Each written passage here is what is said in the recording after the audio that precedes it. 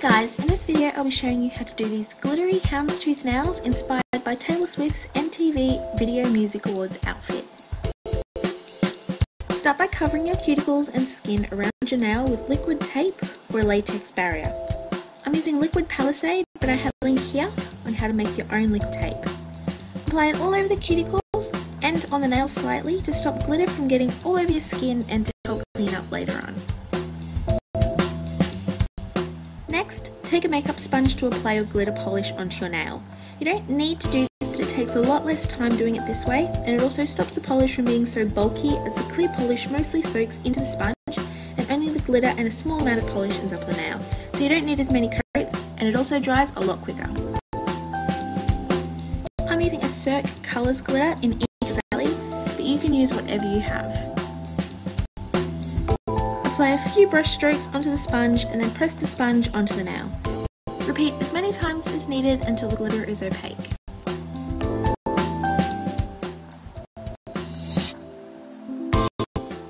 Remove your peel-off barrier with some tweezers, and since you applied it down to the nail a little, it should leave a nice clean line of glitter around your nail. Since Taylor's outfit had some colour shift in it, I'm going to go and add some copper over the gold. To do this, I'm going to take a brown Sharpie and a red Sharpie and mix them to create a liquid tint. Now to do this, I take the Sharpies and I draw on the bottom of this glass dapper dish.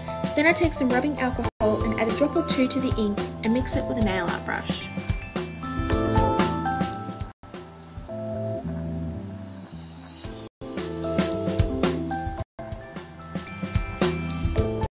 Using the same brush, I wipe off any excess on the edge of the dish and then I apply it on top of the glitter. Doing this won't stain your nail at all as you're applying it on top of the polish, not on your nail, nor will it be toxic, as again, the polish is acting as a barrier.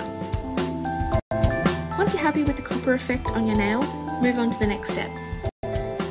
For the houndstooth print, I'm going to be using Bundle Monster's 322 plate from the 2012 set and stamping that onto my nail using Conad stamping polish in black. Stamping polish is created more opaque than regular polish and is better for stamping since you can't exactly use more coats when you're stamping to darken a colour. Apply the polish to the stamp, wipe the excess away and roll the stamp over it and then onto your nail quickly so that it doesn't dry on the stamper.